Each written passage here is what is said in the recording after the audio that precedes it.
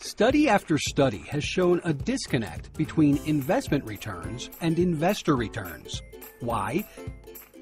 The answer is simple. Our own biases and emotions get in the way. We are bombarded with information from the financial media and receive unsolicited advice from friends, family, and strangers. We are influenced by recent experiences and life events. The National Bureau of Economic Research estimates Americans are forfeiting $1.7 trillion in retirement savings.